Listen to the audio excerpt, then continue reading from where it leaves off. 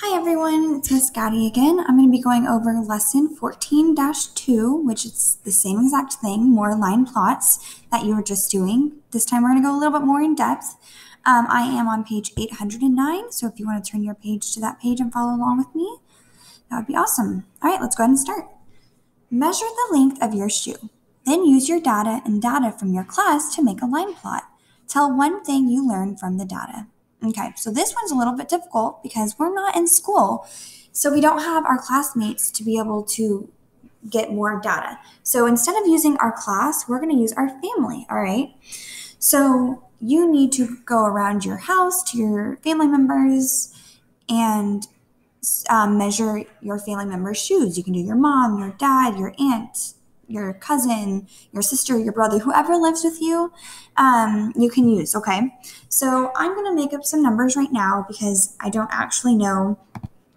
Like I said before, I don't have a ruler with me, so I don't actually know how big my foot is right now or my parents, so I'm just going to make up some numbers right now. Obviously, I want you to use your ruler and measure it. All right, so let's start with measuring ourselves, okay? So we're going to measure our own foot, and I'm going to say that my foot is 6 inches. So I'm going to put a little line on the 6, and I'm going to put an an M and an E for me, okay? Next, pick another family member. I'm going to pick my dad, okay? So I'm going to measure my dad's foot, and let's say he has a really big foot, and his foot is 10 inches. So I'm going to put a dot on the 10. And I'm going to label that with a D for dad. Okay, now I want to label or measure my mom's foot next. So let's say that her foot is 8 inches long. So I'm going to put a dot on 8 and put an M for mom. And I want to measure my little sister's foot as well. So when I measure her foot, let's say that it's a 4, okay? So we're going to put S for sister. Again, you use whoever you want to, okay? If you have friends that you're playing with outside, you can measure their foot maybe, or, whoever you want. If you have a really small baby sister or brother, that might be kind of fun to see how big their foot is. All right, so after you do that, you're pretty much done with this part of it. Not much to it. It's the same thing we've been doing, measuring and just putting it on the line. So let's go ahead and go to the next page now. All right. So again, I want to just remind you that anytime we start a new lesson and you go to this next page right here, this information right here is always going to be there to help you, okay? So if you ever get stuck or confused, go back to that and read what they say and look at how they're doing it, okay? They're giving you step-by-step examples of how to solve the problem, all right?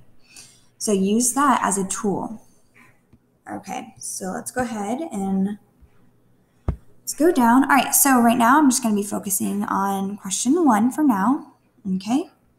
So it says use the table to make a line plot, then use the line plot to answer each question. All right, so I know this looks a little confusing and it's a little bit different than what we had seen before in our previous lesson, but once you get the hang of it, it's pretty simple. So you're going to look at each one of these numbers, okay? We're going to start with this one, and that is 7. So you're going to put a dot on 7, okay? Do the best you can. We're going to go to the next number. You can go up and down or sideways. It doesn't really matter. You're going to get to all of the numbers at some point. Okay, that next number is a 5, so I'm going to put a dot on 5.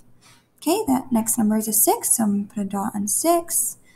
There's a 4, put a dot on 4. There's a 9, put a dot on 9. Okay, so you're just going to keep going back and forth. Now look, I hit another 4. So I'm going to add another dot best I can on top of the 4, okay? You don't want it to blend in and be one big dot. You want to see that they're 2 separate dots, okay? I'm trying to make it better, but it made it kind of worse. Okay, the next number is a 7. Oh, another 7, so we're going to just put another dot on top. A 6, another 6. We're going to put another dot on top. Another 6. So now 6 has 3 dots on it. There's an 8. Oh, our first 8. Another 6. Another 4.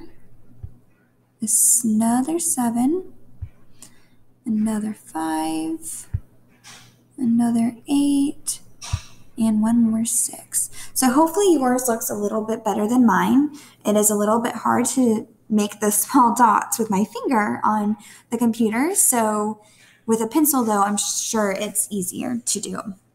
Okay, so now that we've gotten all those numbers, and if I were you, I would make a dot next to it or cross it off as you go, because you don't want to accidentally do the same number 2 different times or skip a number, okay? So make sure that as you're going, you're crossing it out or making a dot next to it or something so that you know you've done it. All right, so now that we're done with all that, let's look at number 2. So now this is a question. It says, what is the most common feather length? So when that says most common, it's saying which one of those numbers has the most dots in it? Which one occurred the most, okay? So I'll give you a second to look at it, even though they give you the answer. I want you to look back at your number line and see which one has the most dots in it.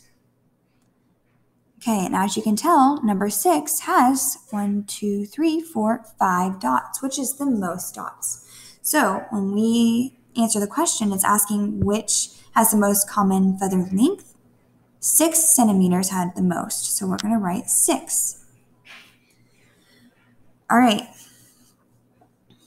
So now number 3 says, why does the number line use the numbers 4 through 9? Okay, well, let's think about this. Why did they use the numbers 4 through 9?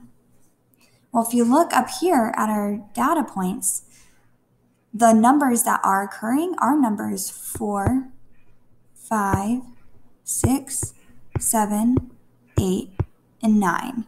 So because the graph is using all those numbers, our number line has to match that as well.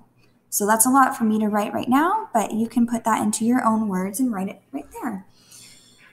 All right, so let me go ahead and erase this real quick so that we can look at what's next. There we go. Okay. Oops, still in there. Okay, here we go. Okay, so this part, let's see, measure the length of your pencil in centimeters. Collect pencil length from your classmates. Again, you don't have classmates to compare it to, so just use different pencils that you find around your house, or if you don't have a bunch of pencils, you can use different pens, different crayons, different markers, whatever you need to use, okay? And you're gonna, just like we did before, you're gonna label them there. So let's say your pencil was 6 inches, you're gonna put a 6. But let's say you find a marker that's 8 inches, so you're going to put an 8 right there, okay? So whatever inches you find, you're going to write it there, and then you're going to put dots of how many you found that were each 6 inches and each 8 inches, okay? I hope that makes sense. If it doesn't make sense, don't worry. You can just move on from it, okay? There's no point in getting frustrated over it. Okay, so once you fill that out, you're going to answer which one is the longest, which one is the shortest pencil, okay, just like you did before. That is not anything new because you just did it in our last lesson. So let's move on and see what else there is to go over. We're going to go ahead and skip this page real quick. All right. So let's look at this and see what they want us to do for it. All right. So here, it's already done for us, okay? All the measurements are already done, so that's good. So it's saying which measurement of the length of scissors is the most common. Okay, again, you're going back into your number line right here, and you're looking which one of these numbers right here has the most dots on it, all right? That should be a pretty easy answer, so I'm not going to answer that for you. Okay, and then question 2, why did people get different measurements? Okay, so it's asking you to write either a yes on here or a no. So let's look at this. The object has a shape that is not flat. So you need to decide if that's why people got different measurements, is because the shape isn't flat. If you think that it's flat, not flat, then you're going to put a, if you think that the object is flat, you're going to put a no on this, okay? Or if you think it is flat, you're going to put a yes. Okay, the measurement is halfway between two units. So when it says halfway, that means that the measurement could be right here or in the middle of it, okay? And then the ruler is not aligned with 0 when used, all right? So this part may be a little difficult. I just want you to do the best you can, all right? That's all that I'm looking for. If it is too difficult and you're not understanding, then you can definitely skip it and move on to the next part. So let's see what else there is. All right, more of the same thing. All right, so that is all I'm going to do for right now. I will make a new video later with 14-3 for bar graphs. But for now, I want you to keep practicing doing your graphs and your number lines. That should be pretty easy. Remember, if you need extra help, go back to, let's see what page it is. Go back to page 810 and look up here for that extra support and extra help and examples, okay? All right, I hope this helped. And if you have any more questions, definitely let me know.